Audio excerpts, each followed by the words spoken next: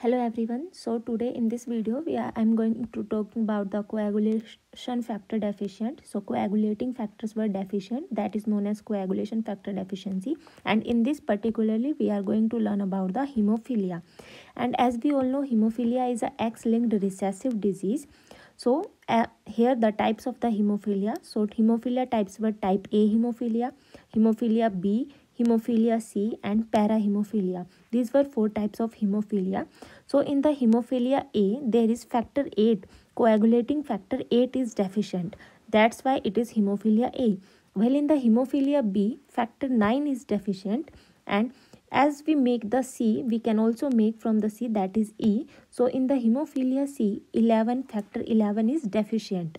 While in the parahemophilia, as we make P, and P is for 5, means factor 5 is deficient, that is factor 5 is deficient.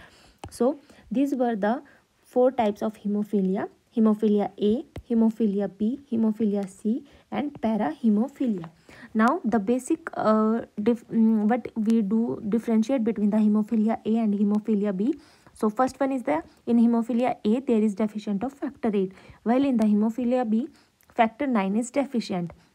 Now in both these hemophilia we have the same, that is the intrinsic pathway is defective. So intrinsic pathway is defective in both these conditions, because factor 8 and factor 9 involving in the intrinsic pathway of the coagulation. So this is the intrinsic pathway deficient in the both hemophilia A as well as hemophilia B.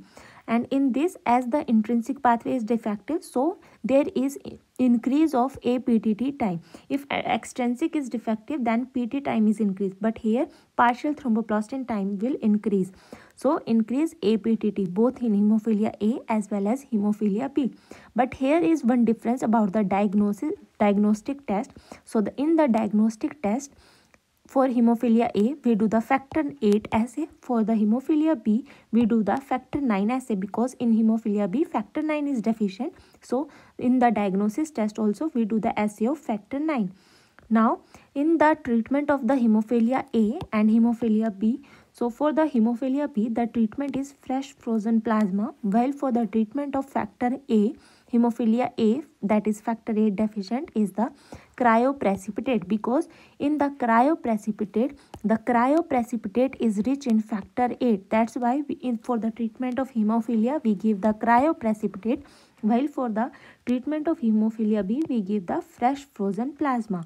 And there is one drug also, that is humate, means 8 means 8. So as the humate is in this we give the recombinant factor 8.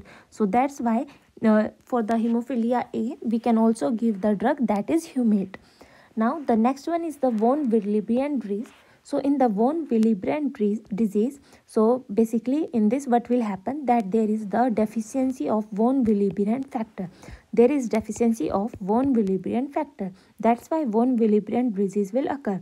Now what is the source of von Willebrand factor? So the source of von Willebrand factor is, first one is the endothelial cells, and from endothelial cells what is, so in endothelial cells there is presence of Weber palette bodies. As the Weber, W stands for von Willebrand factor and P stands for P-selectin. So Weber palette bodies consist of von Willebrand factor as well as P-selectins. And the second source of von Willebrand factor is the megakaryocytes. Second source is megakaryocytes. So these were the two sources of von Willebrand factor, that is endothelial cells and megakaryocytes. Now what is the function of the von Willebrand factor? So basically the function is important, as von Willebrand factor is important for the platelet functions, and von Willebrand factor is a carrier of factor 8. So von Willebrand factor is a carrier of factor 8. Now the von Willebrand disease is divided into three types, that is type 1, type 2 and type 3. So here the type 3 is autosomal recessive, while type 1 and type 2 is autosomal dominant. So autosomal recessive condition is most severe condition. Please remember it, that the type 3 von Willebrand disease is most severe.